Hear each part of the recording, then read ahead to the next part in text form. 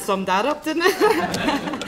Good afternoon, everybody, and thank you so much. What a lovely welcome, and absolutely delighted to see so many faces, both old, new, and interim ones as well. So it's great. And absolutely delighted to have Greens representing the whole of the islands here today, and I think that that's a powerful message to be sending out, that we do not stand alone here in Northern Ireland. We are relevant right throughout the world. We are part of the Green European movement and the network, and right across these isles as well. So thank you very much for your presence. It's a bit strange standing here and talking to you as the leader in my first conference speech. Delighted that there's so many new faces coming forward as well for our council elections in May. Selections are still ongoing, so we're going to keep you on tenterhooks for the official announcement, but a lot of people coming forward, renewed energy, and an absolutely great selection of our party members as candidates. I think it's really indicative that we launch ourselves in that campaign with a brand new logos, with brand new freshness, with a brand new look, because there is a brand new feel going on in this party. And that's not to say there's a brand new feel going on in politics in general, but we'll maybe come back to there. But standing here as the leader of the Green Party in Northern Ireland, I have to reflect really on where I started and how I got into politics, and how I stand here before you, and how unexpected maybe that would have been. But going back to my childhood, I'm from a very working class background. I'm very proud of that, and sometimes we get labelled as being a middle class party. Just looking around this room, I think that can knock that out of the park as well. We are a party for everyone, not just something. But I was born into a 2 up, 2 down, with an outside toilet and no bathroom. I remember when we left Belfast and moved to Antrim, my sister and I, in my dad's car, in our swimming costumes and our wee rubber hats, because there was a bath in this new house in central heating, and we used to think it was a swimming pool, and my dad was decorating the house. But I was born in the Falls Road. A lot of my childhood I grew up in Holland, and that was the work that my mum did and brought us with her. I have Italian blood, I carry a British passport, and I'm Irish. So I see myself as an internationalist, not a nationalist. Certainly not an ethno-nationalist, as is common in our politics. So politics was very hard for me to fit into in Northern Ireland. I think growing up as a woman in Northern Ireland, regardless of your constitutional or political affiliations, the first and most obvious thing when you looked at me was I was a woman. So therefore I was always treated as a woman, whatever that may be. The language, the attitudes, and the physicality of people around me is culturally centred around me being a woman. And I noticed that. I always noticed that I couldn't wear trousers to school, for example. Why did I always have to go to school in the corned beef legs?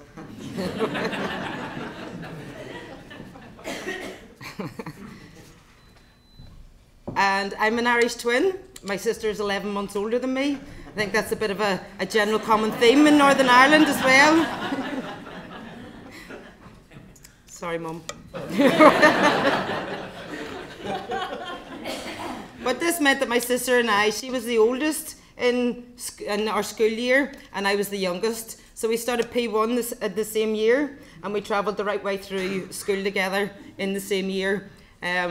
So that wore us out, and we fell out when we were teenagers for a long time. But when we were living in Antrim, the housing estate we lived on was a mixed housing estate, so we had Catholics and Protestants and others living together, and everybody got on grand. We had a Catholic primary and a Protestant primary school on the estate, and we went to our different schools, and we all knew we said the Our Father a wee bit different, and that was grand. And we all played, and we were all friends, and it was all grand. And in 1981, Lagan College, Northern Ireland's first ever planned integrated school, opened.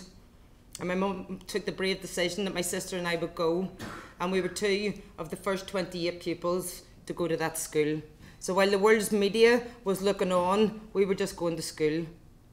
And there was only 28 of us. And we were from all different class and backgrounds. But we were all friends, and it was all grand. And while people were protesting at the doors because they didn't want Catholic and Protestant children taught together, we just went to school in a scout hall and got on with it. So 38 years later, that school is one of the most oversubscribed in Northern Ireland. Have just got their first purpose-built school and is one of the most front-running, leading schools that we have. But it's still a desperate pity that 38 years later, Northern Ireland only has 65 integrated schools, both primary and post-primary. Because to me, integrated education was the biggest challenge to the system of its day. It was the biggest effort of peace building that a handful of parents and concerned people did themselves. We need to support that, because be under no illusion, peace has not yet been achieved in Northern Ireland.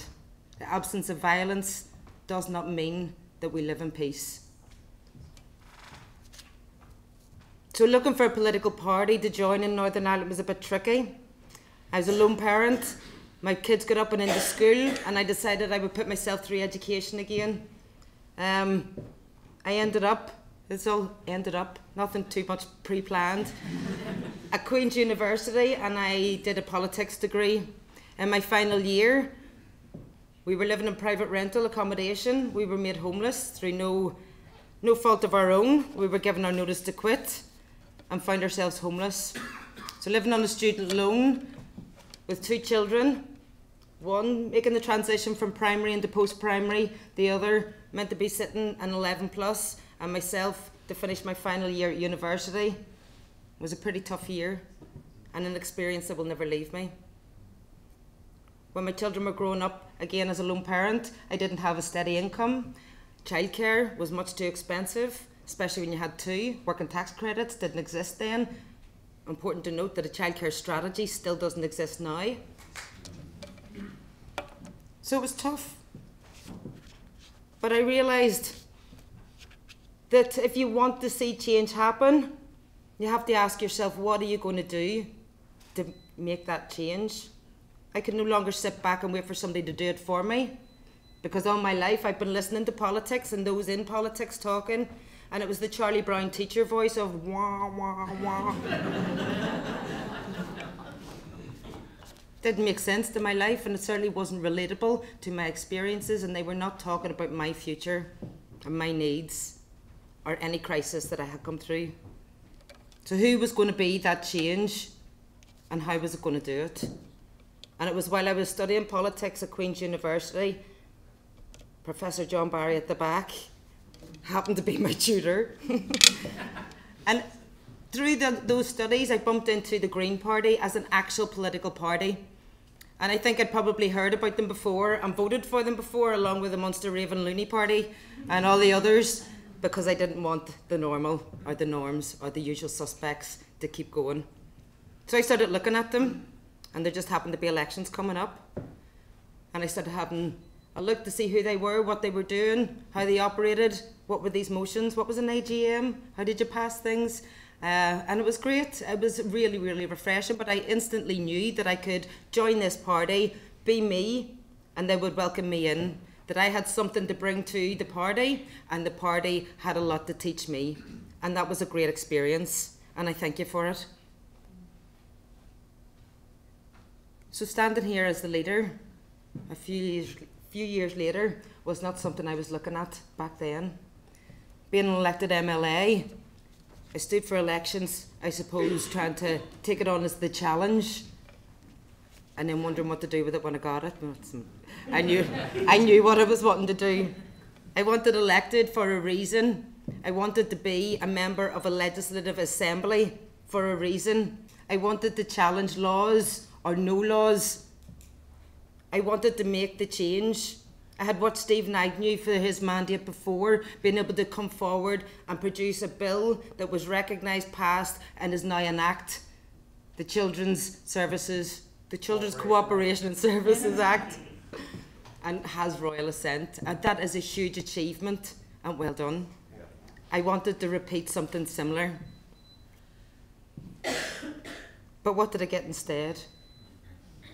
So despite climate change being the most urgent and the biggest threat for all our futures. 12 years to the point of no return if we do not radically alter how we are, what we do, and our relations together. We will reach the point of no return in terms of climate change and climate breakdown. I think that's pretty urgent. But instead, we have Brexit. Brexit.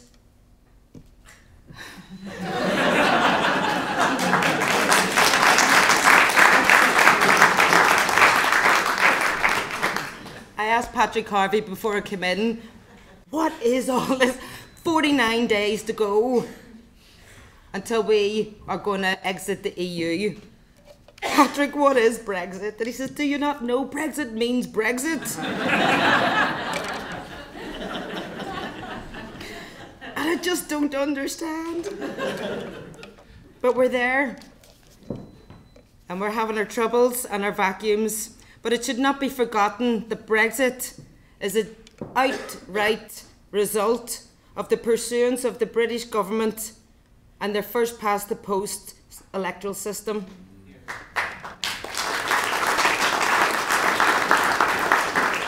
That electoral system at Westminster has given rise to an ultra-adversarial system which pits two parties against each other. The system that created the conditions and led to the EU referendum. And that was marked by misinformation and division. And similarly here in Northern Ireland, with our previous executive, that descended into a two-party system which was characterised by suspicion, mistrust and ill will. So now we have no assembly, but we've got Brexit. So wanting elected, wanting to make the change, we now have Brexit backed up with the other discussion from the other side about border polls. And all my life I have heard about a united Ireland, and all my life I've never heard what that is. So how can I live my life, and I'm quite old, and hear this all the time and nobody's put a plan together? Brexit, anybody? Border polls and a new Ireland is coming forward as the discourse to counteract Brexit.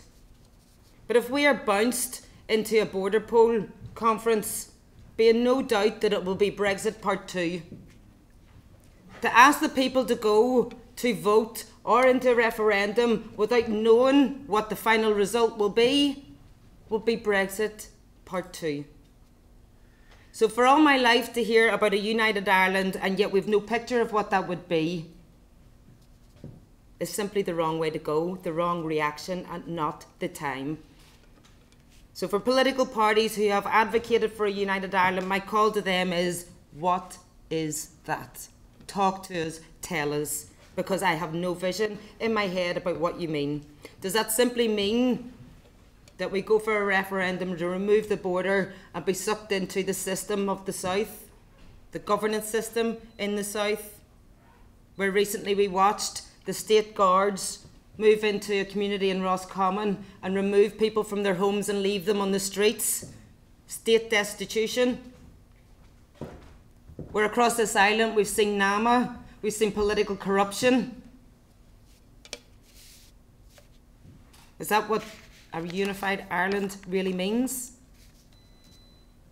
With climate change coming, be in no doubt that a new Ireland is coming. She's on her way, but she just might not be the one that you've been thinking about. But we will have to urgently renegotiate our relationships across these islands, our behaviours, our lifestyles, and how we do business with each other. And for me, that's the urgent question that needs to be addressed for a new Ireland, whether it's within the Union or whether it's unified with itself. And in all that, we have no assembly, we have no executive, we have no government. 2 years and counting, we have had nowhere to sit and find the political space, to find commonalities, shared outcomes, debate, discuss the urgent crisis that grows. And I have a quote from someone I never thought I would be quoting in my life. But recently, in Westminster were taking the second vote on Theresa May's withdrawal deal. And there were amendments going through, one calling for an extension to Article 50. So Arlene Foster was standing on the Westminster Green outside Parliament. Yeah, Arlene Foster, leader of the DUP, MLA, not MP, who can't reach agreement to get Stormont up and going, where she's an MLA, on the Westminster Green, talking to the BBC. And they asked her about extension of Article 50. And she said, and I quote, I don't think, speaking, about Theresa May's response, I don't think that's the route she'll go down because that risks splitting her own party. I think that's not what she wants to do. She is very clear that she doesn't want to extend Article 50, and I agree with her on that.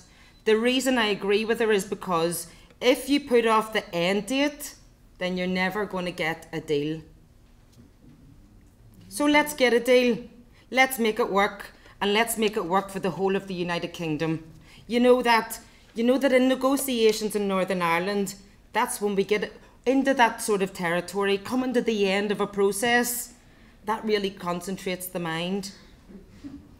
So if Europe want a deal with the United Kingdom, let's get on and get a deal with everyone. They were pretty wise words, I thought. And it got me thinking that maybe Arlene should listen to herself.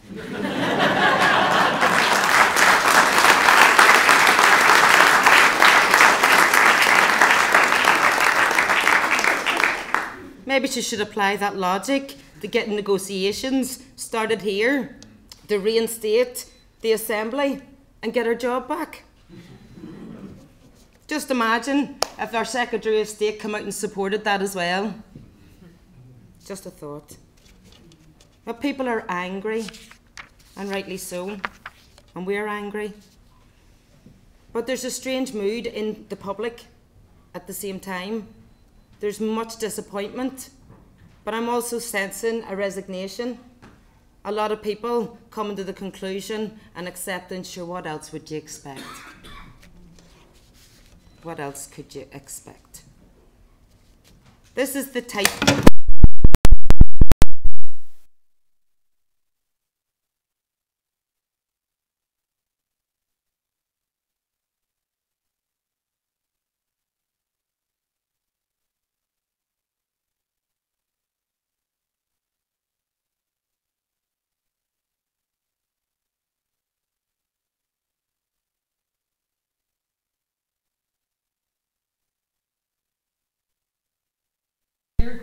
it only serves to maintain the status quo. And who wins? Those in power. And who loses? Everybody else. And the losers in that everybody else are most highlighted in the growing inequalities that we have here in Northern Ireland. Growing inequalities for women in their rights, in their economic equity, in their life opportunities. Inequalities in language rights. Poverty at levels we thought were long gone. We have 100,000 children here in Northern Ireland living in poverty, and 20,000 of those living in housing stress or homeless. Suicide, more deaths by suicide in Northern Ireland in the past 20 years than were ever killed or murdered during our Troubles. A drugs epidemic at levels we have not begun to contemplate. And when a friend of mine buried her son just before Christmas through a drugs overdose, the coroner told her that that was the sixth body he'd received that morning. That didn't even make the news. The levels of deprivation in Northern Ireland are static within communities. We know where they are, some of them the most deprived in the whole of Western Europe. The PSNI telling us that they have received the highest recorded reports of domestic and sexual violence incidences last year, since their records began. A failure to tackle growing mental health problems, our inability to interject with intergenerational trauma, therefore making everything bigger, wider, and more problematic. Homelessness. There's a growing housing crisis in Northern Ireland fueled by the lack of a social housing build and so-called welfare reform. I've lived through that experience and it's a painful one. The welfare reform again on its own, and the onslaught of universal credit and the Tories' obsession with austerity. I'm proud that leading figures within the Green movement, such as Caroline Lucas, Patrick Harvey and the Scottish Greens, and even Philippe Lambert across the European networks, have all been steadfast in their opposition to the austerity agenda. Austerity needs ended, welfare reform needs stopped, and reform in the best interest of people needs to be established.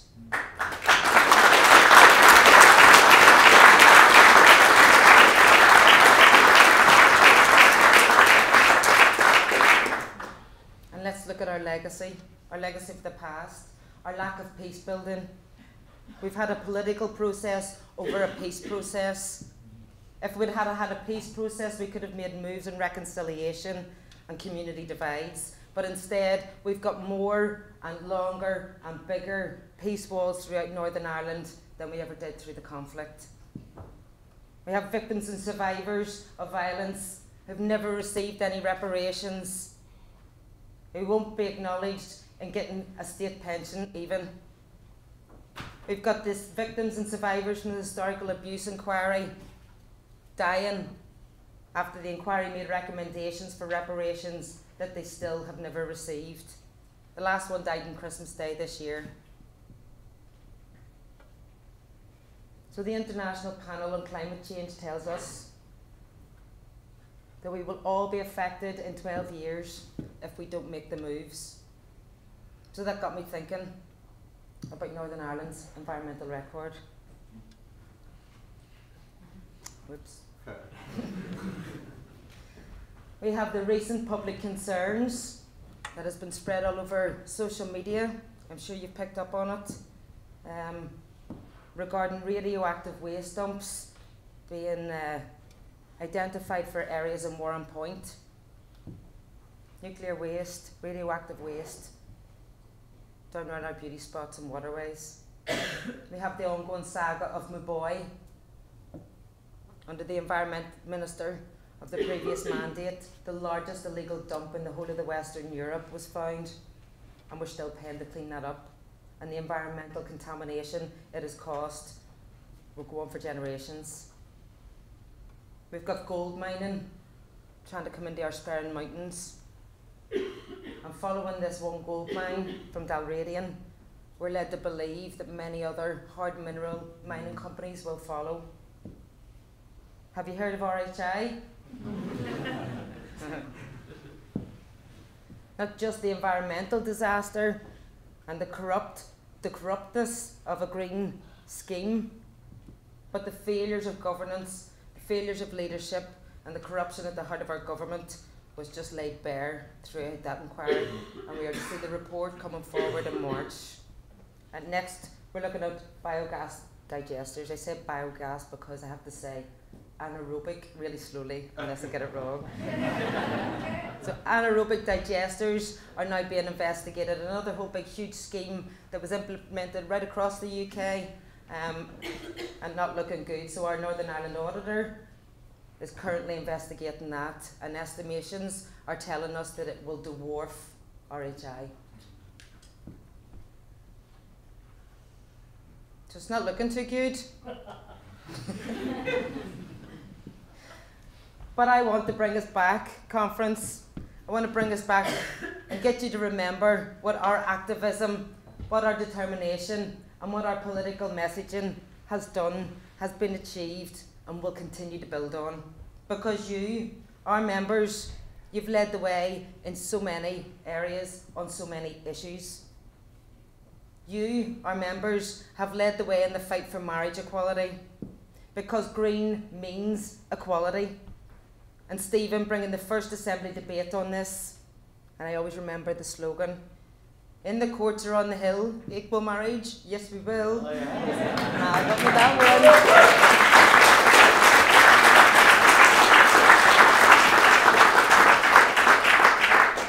And unfortunately, it will be the courts, and many couples are challenging this in our courts. But green also means abortion law reform.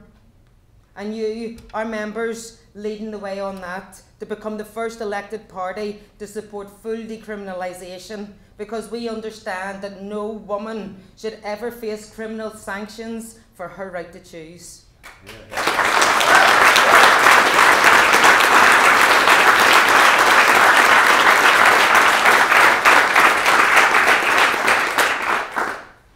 And green means welcoming our new communities, because you, our members, know that we all thrive in a diverse and pluralist, integrated society. We can't move forward if we don't learn and grow with each other. And green means animal welfare. And while we're proud here in Northern Ireland to have some of the strongest legislation in place to protect animals, we are constantly disappointed that it is not better utilised, and we see others limiting their understanding of animal rights as pet rights. And green means sustainable development. And you, our members and our activists, out campaigning for community-based development needs and not developer greed. There are many, many more, but I'm timed today. But let me say that if anyone attempts to criticise us for being small and irrelevant, tell them that it's not size that matters, it's what you do with it that counts.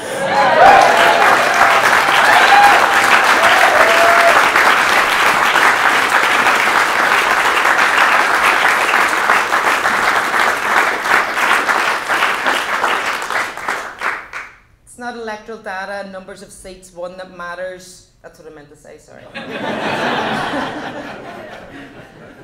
We measure political success by the ability to affect meaningful change for society. And that's why we all became involved in politics. And that's why I'm delighted that you've all chose the Green Party. Because you make the change. So this is your time. This is your green call to action. Just going to do a sweep of the room. So hands up, anybody in the room that's not a party member? First one up. What do you do? Not yet. Right answer.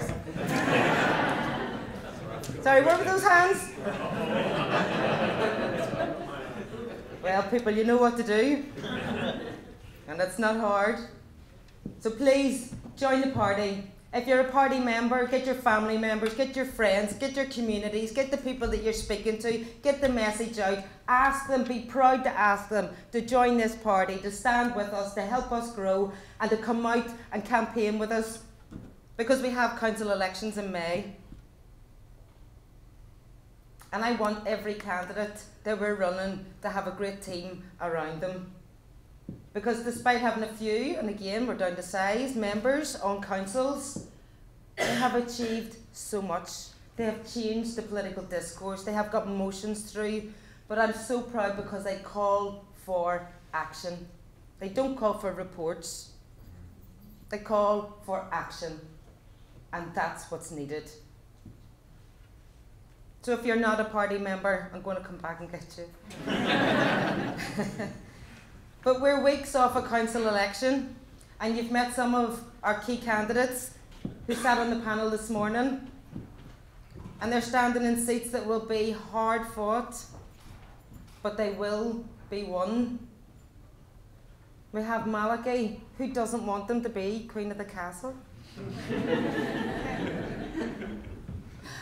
I'm at that party. Anya Grogan working so hard out in Botanic, facing a 5-seat contest. Brian Smith doing sterling work for Listening to Shara. Can't name that one, sorry, because they haven't been announced yet. Stephen Dunlop, absolutely thrilled and delighted to have you on board, and you're going to be excellent. And of course, Councillors Georgina Milne, Councillor Rachel Woods, Councillor Barry McKee, all doing sterling, outstanding work, calling for action, demanding change, and shaping a new conversation. Who doesn't want more of that?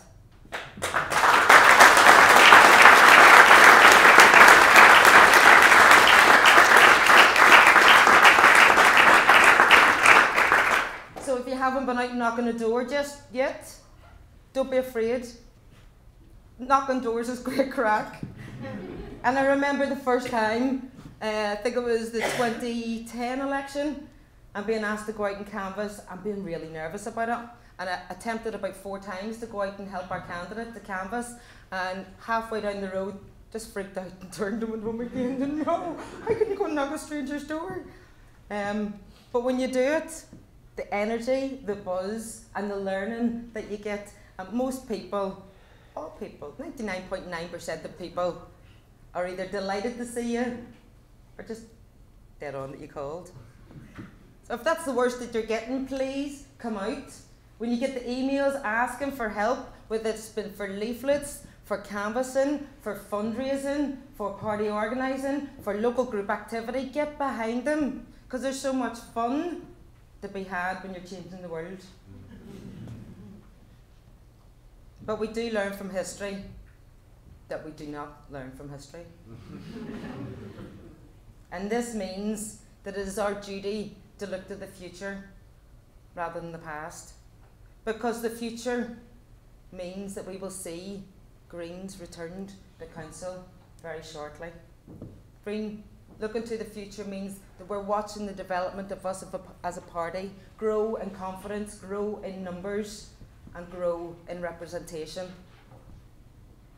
I couldn't be more proud of all of you, and I couldn't be more proud to be part of this party. And I'm absolutely incredibly proud to go forward for now as the leader of the Green Party Northern Ireland. Thank you, conference.